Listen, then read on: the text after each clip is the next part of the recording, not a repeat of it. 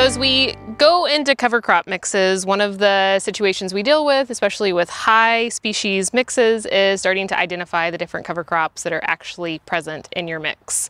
And this can get pretty daunting depending on what species are present. In this mix, we've got a decent amount of legumes, sunflowers, which are dominating much of this upper canopy. And so as you start to look at some of the legumes, I've got 3 picked out that are our cowpea, our green mung bean, and a soybean. And if you haven't had to identify these separately, then they can just all look very similar because they are larger legumes with a trifoliate structure. So a few kind of tips to help differentiate these.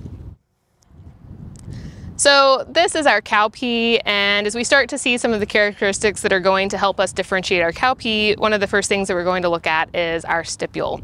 And our stipule is going to be located at the nodes down our plants, and this can be something on a lot of our legumes that can help us determine what it is. But on cowpea, the stipule is very large. It kind of has this elf ear, teardrop to a point shape to it, and it's very flattened.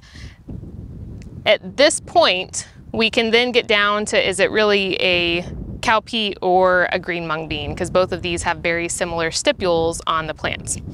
So if we keep looking at our cowpea, it has very large trifoliate leaves. And so the trifoliate leaf is just referring to these 3 leaflet structures that form one leaf. And on our cowpea, it's completely smooth. So this plant has no hairs anywhere on the stems or the leaves. We refer to this as being glabrous. And so there's just no hairs present anywhere. And that's going to be our comparison point between cowpea and our green mung bean. So on green mung bean, we still have these large stipules. The main difference being there's hairs along this entire plant. And so we've got hairs down the stems, we have hairs on the leaves, and so with our green mung bean, it's a very fuzzy plant, and we refer to this as a pubescence that's coating and covering this entire plant. If we want to think of some just ways to separate these, if you're familiar with cattle shows and slick shear shows where you're shaving off all of the hair, cowpeas have a slick shear, and so there's no hair on our cowpeas.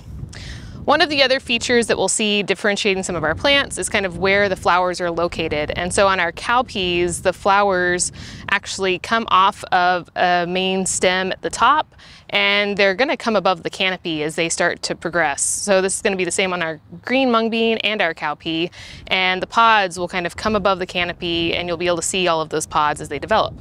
If you're familiar with soybeans at all, those pods are located down the stem.